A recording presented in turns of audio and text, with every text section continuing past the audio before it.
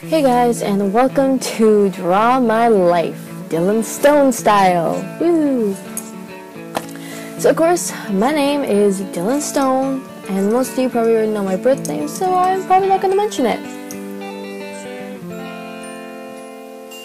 I grew up in a small town called Brooks, Alberta, and it's a big city now, but it was a small town when I lived there. We lived in a house trailer, and it was small, but I loved it so much. I don't remember much memories of it though. So I lived with my dad, my mom, my sister, and my cat Eeyore. She was the best cat ever. She was practically there the day I was born. She was born when I was born. I think. I don't know. But yeah.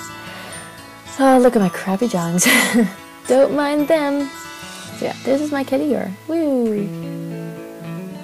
Oh, and I think I forgot to mention that my cat Eeyore actually passed away a couple of years ago. So, sorry. 2000 I moved to Barrhead, Alberta, and quick climax change, that's for sure. I was 4 years old when I moved, and you know, it wasn't the most enjoyable move, but I can't really remember it. In 2001, I started kindergarten. Woo! Yay. I met my best friend Jenna there. And let's just say the first time we met was crying in the corner. Just the two of us. Yep. Best years of our lives.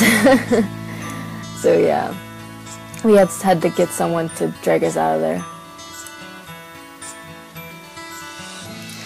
Grades 1 to 6, I wore a lot of black, so I was called monster, gothic, emo, along those lines.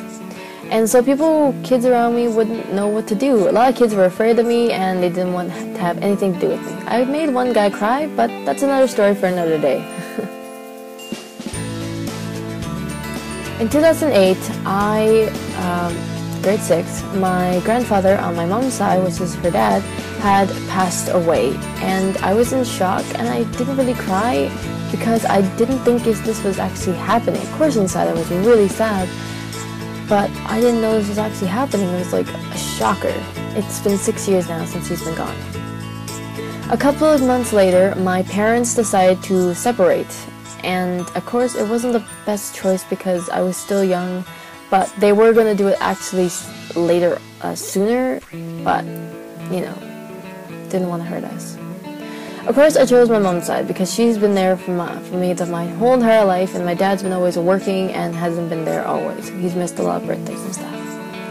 Junior high, woo! Grade 7, I started dating, woo. It was like an on-and-off relationship, so it's kind of stupid. For this boy, I changed everything. I stopped wearing black, I stopped beating up people. That sounds really messed up, but for me it is. I wore my hair in pigtails, ponytails, I wore a lot of pink, but I knew inside that it wasn't me and I couldn't stand it anymore. Boys.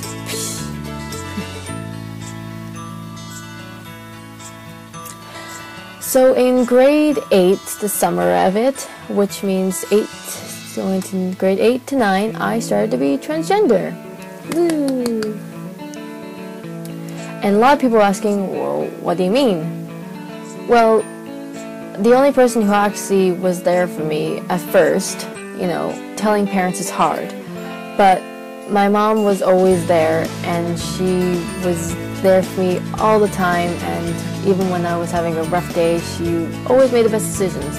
My dad, on the other hand, is still getting used to it and doesn't know the right words to say, and it's pretty harsh what he says, but he doesn't know it. So let's keep that a secret between me and me. Grade 10, oh, the worst year ever. No one called me by my pronouns. I was never called by the name I wanted to be, and being accepted wasn't even in the picture. And I was absent for so many days. Depression hit me hard when I was in grade 10, and boy did I feel horrible. Of course, I used to cut myself. I don't do it anymore, and I have thought of suicide. And it was really hard in grade 10, so I was so absent and missed so much school. I'm surprised I even passed grade 10. But the one thing that kept me going, and the one thing that stopped me from doing suicide was the first person who I ever met in my entire life. My best friend, Jenna. She's been always there from the very beginning. And yes, I have my other friends, and they have done lots of things, but it's because of the friendship that I have with my friend Jenna. It's just, she's been there for me, and we can talk to each other about anything. It doesn't matter what the topic is, and she's always been there, and I thank her for everything she's done. Grade 11, the year I'm in now. Yay! It's actually the best year ever. I found lots of new friends. I have pronouns are being called. I'm being called by my name. And bullying, yes, it's becoming, but you know what, screw you, bullies, I don't care. Because this is what my channel is basically about, is to help other people. So yeah, grade 11 is doing well. And of course, my grades are going way up. I'm surprised, like it's a shocker, like holy crap, what's going on? And absences, goodbye you, because I haven't been absent for 1 day, and I'm getting exempt from my exam for that. Woo!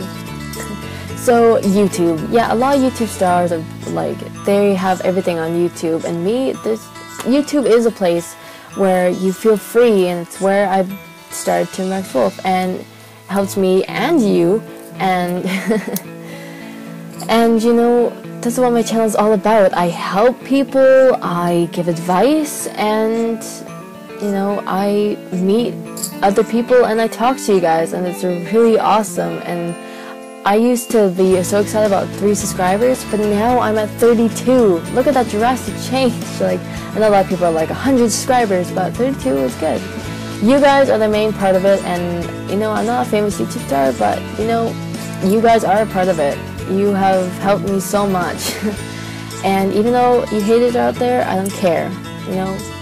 So please like, comment, and subscribe to my channel to see more videos. And thank you, and enjoy everything that's going to happen. You're on my journey to this whole entire life. And I thank you for all the support you've given me throughout this entire lifetime I've had on YouTube. But always remember, life does get better, even though it's shitty as hell at some point. So I hope to see you guys soon, and I'll see you guys next week. Love, Dylan Stone.